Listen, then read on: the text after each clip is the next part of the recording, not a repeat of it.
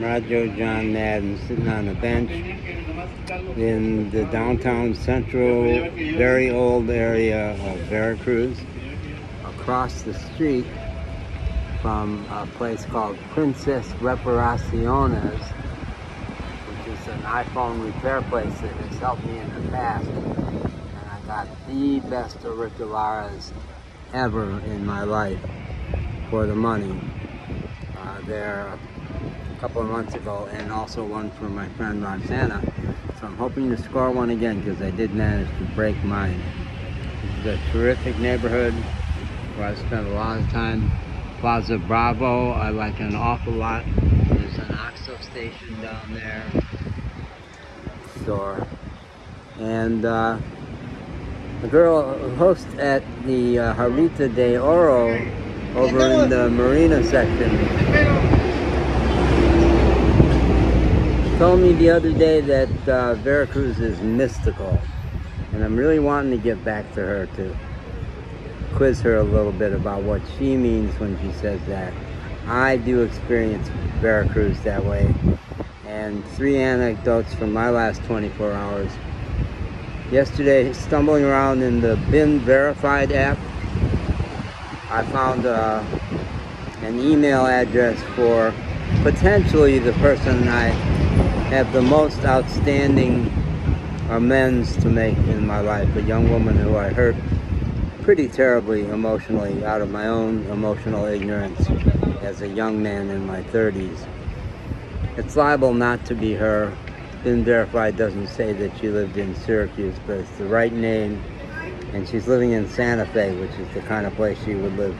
So I initiated that. That would be so amazing if I could somehow, even if all that happened was for her to say, no, go away, I don't want to hear from you again. At least she would have heard that I want to make amends.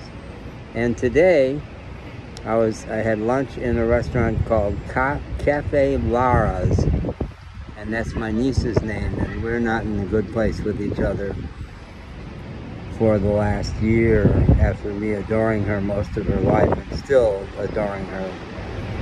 And I stood out in front of Cafe Lara's and made an 18-minute video explaining to her where I think we went wrong with each other, and asking her to sit down with somebody she loves and trusts, like her new husband, to watch that video and see if she's willing to open her heart to me again. Just doing that, regardless of the outcome. Reaching out to her a year after I fired her from my life for giving me no support through 4 years of very courageous travel, and then just savaging me on Facebook for something she disapproved of. First time she had spontaneously commented on anything in several years. So I reached out to her. So is that because Veracruz has some kind of mystical power? It's one of the first settlements in Mexico. Spaniards came here in the early 1500s. It's got a lot of history.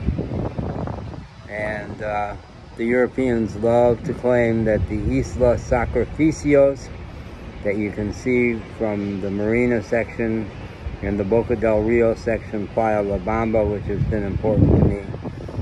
The story they love to tell and still have sitting there on Wikipedia is that the reason it's called Isla Sacrificios is because the Spanish explorers, invaders in 1518, found on that island the remnants of very bloody and savage human sacrifice just the day before, which makes us good Europeans feel like, of course, we have a right to pillage Mexico, those terrible Aztecs.